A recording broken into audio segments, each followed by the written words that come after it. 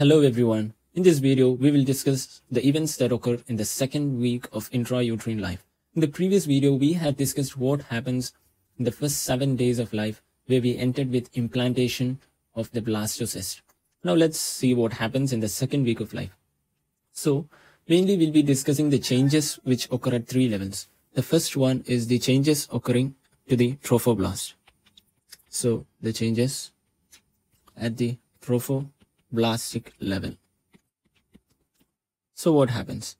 So at the 7th day of life, this is how the blastocyst look like, right? So we had an outer trophoblast and an inner cell mass. This is our inner cell mass, and this is the uterine epithelium or the endometrium. Now what happens is that the trophoblast after the zona pellucida is the blastocyst after the zona pellucida has been lost will invade into the uterine endometrium, and this process is what we call as implantation. Once implantation has occurred, what happens is that we see the green color over here.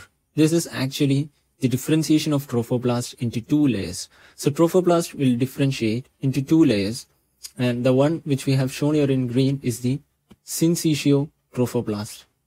So there is a syncytio trophoblastic layer. So this is how the embryo looks after implantation. So after implantation, what happens is that the trophoblast gets differentiated into an inner cytotrophoblast. So this is a cytotrophoblastic layer. And there is this outer syncytium layer, which is known as the outer syncytio trophoblast. Now what are the features of these 2 layers? The cytotrophoblast is contained of cells having a single nucleus and having well-defined plasma membranes, and they are present near the embryoblast. Whereas the syncytio trophoblast, on the other hand, the syncytio trophoblast, a syncytium means a multi-nucleated cells having indistinct plasma membrane. So there are 2 features that differ cytotrophoblast and syncytio. One is the nucleus. Syncytio is multinucleated, cytotrophoblast is uninucleated. Secondly, about their plasma membranes. Syncytio trophoblast do not have a distinct plasma membrane, whereas the cytotrophoblast does have a distinct plasma membrane. So this is our trophoblast. So the first event that we can write down is the formation, differentiation into 2 layers, which are inner cytotrophoblast, outer syncytio trophoblast. Now what happens is that the cytotrophoblast, they begin to invade into the syncytio trophoblast. That is the next event which occurs. There is the invasion of cytotrophoblast into the syncytio trophoblast. So we have this invasion.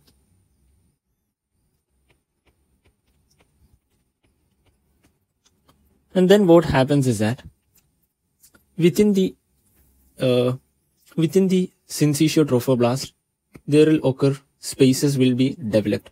So there will occur spaces, or what we call as lacunae, within the syncytio trophoblast. Now why do we have this lacunae, or why does the lacunae form? The lacunae is formed because of the invasion of spiral arteries. So the red one which we are drawing are the spiral arteries. Now why is the spiral arteries required? Because we said that the blastocyst derives nutrition from the blastocele. Now the embryo has grown larger. The nutrition for this embryo will now be derived from these spiral arteries, or the uterine arteries will provide the nutrition. We know that the placenta has not yet been developed. So which leads to our second step. There is invasion of spiral arteries into the syncytio trophoblast, which is our second event occurring in the second week of life. And after that, what happens is that, as we have said, there is the invasion of cytotrophoblast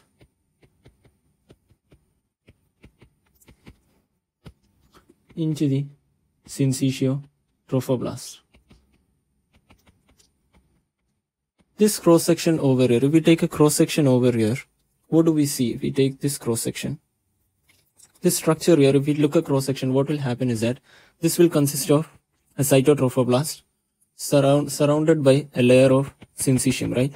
Now this structure is what is called as the primary villus. This is called as the primary villus. Now the spaces that are present around these villus, these spaces which have been shown in red color, which contain the lacunae and filled with the spiral arteries, these spaces are called then the intervillus spaces. So these are our intervillus spaces. So the invasion of cytotrophoblast into the syncytiotrophoblasts will lead to the formation of primary villus. What happens next? What happens is that after the invasion, the cytotrophoblast will continue to grow into the syncytiotrophoblast, and it will actually form an entire covering or a shell over the syncytiotrophoblast. Now this shell that is being produced is called as the cytotrophoblastic cell. So once again, what happens is that the cytotrophoblast invades into the spiral arteries invade into the syncytiotrophoblast via the lacunar spaces.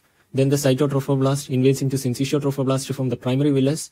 And then finally what happens is that the cytotrophoblast continues to invade and forms a cytotrophoblastic shell.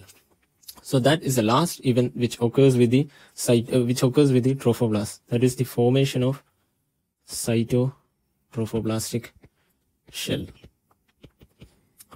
So with that, we end the events happening with the trophoblast. Now let's check what happens with the embryoblast. So to begin with, at the time of implantation, this is how it looked. That is at the 7th day of life. What happens is that we had an outer trophoblast and we had an inner cell mass, right? Now what happens is that this inner cell mass will differentiate into two layers. So now what happens is that the embryoblast differentiates, it starts to detach from the trophoblast and it differentiates into two layers. So there is an epiblastic layer composed of cuboidal cells, and then there is a hypoblastic layer. So these are the two events that happens. First one is the detachment from the trophoblast, and the next event is the differentiation of the embryoblast into hypoblast and epiblast. Blast and hypoblast. Now what happens is that the amnion is formed from the cytotrophoblastic cells, right? The cytotrophoblastic cells give rise to an amnion above the epiblast, and these amniogenic cells will engulf a cavity between them, and this cavity is called as the amniotic cavity. So the next event which occurs is the formation of amniotic cavity. Below, what happens is that the cytotrophoblastic cells will give rise to yet another cavity, which we'll discuss in the next figure. So here our third event of importance is the formation of amniotic cavity. After the formation of amniotic cavity above, what happens is that these cytotrophoblastic cells will give rise to another set of cells that is present below the hypoblast, and these cells are called as these cells will enclose a cavity between them, and the cavity between them is what we call as the primary yolk sac. So this is the primary yolk sac. So this is our amniotic cavity, whereas what is underneath below it becomes our yolk sac.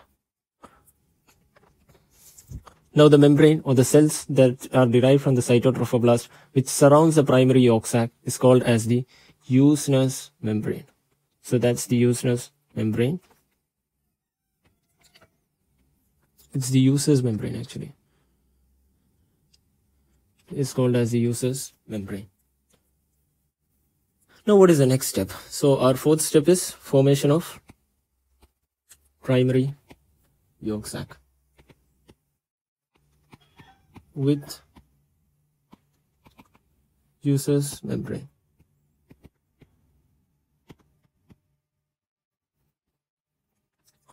Now what happens is that these layers, we know that naturally the embryoblast and the cytotrophoblast, they start to enlarge. this one. Now what are the, let's mark this, the figure. Let's completely label the figure. This is our trophoblast. And this is our amniotic cavity. This is our amniotic cavity. Here we have the epiblast. Below that we have the hypoblast. This is our primary yolk sac. Now what is this space that is present? What is this space called? What happens is that as the embryo expands, there occurs a space between the trophoblast and the embryoblast. So if we can write that down, there occurs a space between the trophoblast and the embryoblast. And this space is called as the extraembryonic. So it is present before or it is present beyond the embryo. So this is called as the extraembryonic mesoderm. There is the development of extraembryonic mesoderm, which is our fifth event. That is the formation of extraembryonic mesoderm, which we will refer to as EEM. Now what happens to this extraembryonic mesoderm? In the region of extraembryonic mesoderm, there will be development of cavities. So cavities are formed in the extraembryonic mesoderm. And these cavities will actually differentiate the extraembryonic mesoderm into two layers, into two parts. Which are the two parts? We have an inner part that is near the embryo, which is known as the splanchnopleuric mesoderm. And then we have an outer part which covers the entire, embryo, and that is called as the somatopleuric extraembryonic mesoderm. So, to write that down, what is the event which is occurring? The sixth step is the differentiation of the extraembryonic mesoderm into two layers. Which are they? They are the inner splanchnopleuric layer, which surrounds the embryo at the yolk sac layer, and the outer somatopleuric mesoderm. So these are the two layers, and this is what happens next. Now, after the differentiation, what happens is that there is further development of the embryo, and the cavities, which we find here, the cavities have reached here, right? Now, these cavities will start to expand, and the cavity formation will expand even further. And finally, by the end of second week, so now we can say that by the end of second week, this is how the entire embryo looks like. So let's mark some structures over here. So what is this layer? This is our somatopleuric mesoderm. Somatopleuric extraembryonic mesoderm, right? What about this layer, the inner part? The inner part is our splanchnopleuric mesoderm, extraembryonic mesoderm. What do we have here inside the embryo? We have an amniotic cavity, right? Here we have the epiblastic cells. Now, here we have the hypoblastic cells. This is what we know so far. And this is now the cavity gets a name. This cavity, which is developed in the extraembryonic mesoderm, it is called the extraembryonic coelom. It is referred to as the extraembryonic coelom. Now, if we notice, what we will find is that at this region marked here, we will find that there is no formation of extraembryonic coelom, right? Why is it so? This is actually a connection between the embryoblast and the cytotrophoblast. So this is our trophoblast, and this trophoblast, we know that by now it would have differentiated into our inner cytotrophoblast and outer syncytiotrophoblast. And it is at the syncytiotrophoblast where the maternal spiral arteries are present, right? So the nutrition from the trophoblast must enter into the embryoblast, and that entry is through this connection present over here. And this is called as the connecting stalk. Now, the importance of the connecting stalk is twofold. Firstly, it later develops into the umbilical cord. So the connecting stalk develops into the umbilical cord. Next, what happens is that by this there is an axis, cephalocaudal axis will develop into the embryo. So the connecting stalk is actually the tail end. It represents the tail end.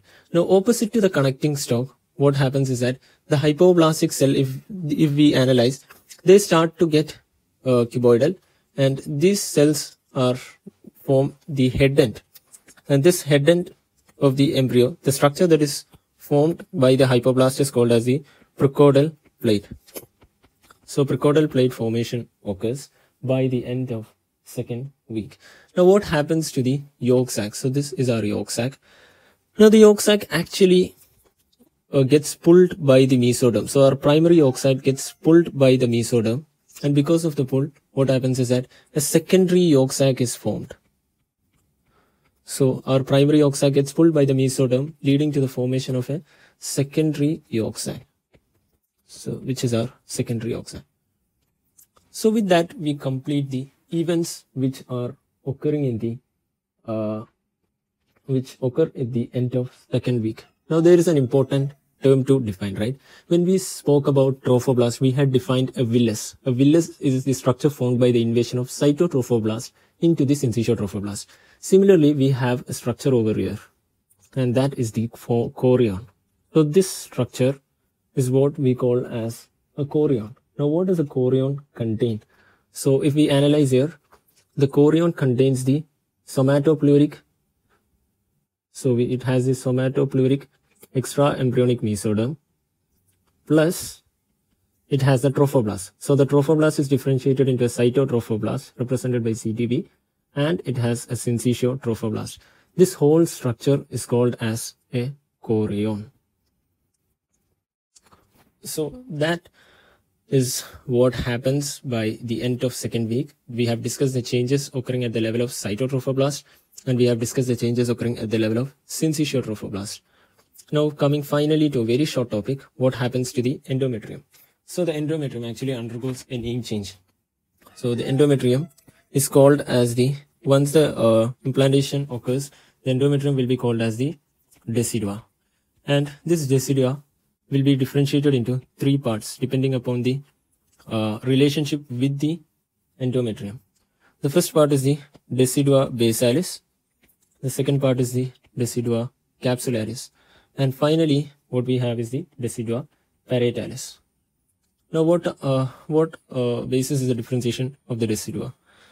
The decidua basalis is where the embryo invades, right? So the part of uterus where the embryo invasion occurs during the implantation is called as the decidua basalis. What is decidua capsularis? Decidua capsularis is the endometrium that covers or surrounds the embryo after implantation. So the immediate part of endometrium which surrounds the embryo is called as the decidua capsularis, and decidua parietalis is the rest of uterine wall.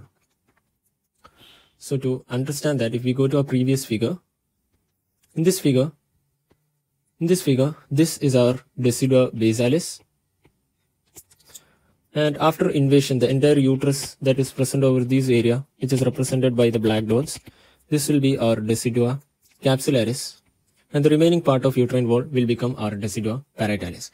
So those are the events which occur at the end of second week. To summarize, the changes occurring at the level of trophoblastic layer, it differentiates into a cytotrophoblast and an inner cytotrophoblast, outer syncytial trophoblast, where the invasion of spiral arteries followed by the cytotrophoblast into syncytial trophoblast to form the primary villus occurs, and with that there will also be formation of intervillus spaces. The next is the embryoblastic changes. The embryoblast will differentiate into an epiblast and a hypoblast, and there will be formation of an amniotic cavity and a yolk sac. The yolk sac will again differentiate into a primary yolk sac and a secondary yolk sac, and between this trophoblast and the embryoblast there will develop a layer of extra embryon outside the embryo, so extraembryonic mesoderm. Then in these extraembryonic mesoderm will have cavities which will enlarge and coalesce, and they are called the extraembryonic coelom. The extraembryonic mesoderm will develop into somatopleuric, outer somatopleuric and an inner splanchnopleural extraembryonic mesoderm. And the structure chorion consists of the somatopleuric extraembryonic mesoderm along with the cytotrophoblast and the syncytial trophoblast. Those are the changes happening to the embryo. And by the end of second week, connecting stalk will be found, which will later develop into the umbilical cord. And there will, opposite the connecting stalk, there will be the head end, that is the cephalocaudal axis will be established, and that will be, there will be changes to the hypoplastic cells, and that group of cells is called as the precaudal plate. Now, and finally, the third one is the endometrial changes. The endometrium will be called as the decidua, which will be differentiated into decidua basalis, where the implantation or the invasion of embryo occurs. Then the decidua capsularis, the part of uterine wall which surrounds the embryo, and the remaining part of uterus is called as the decidua parietalis. So with that, we end our session on second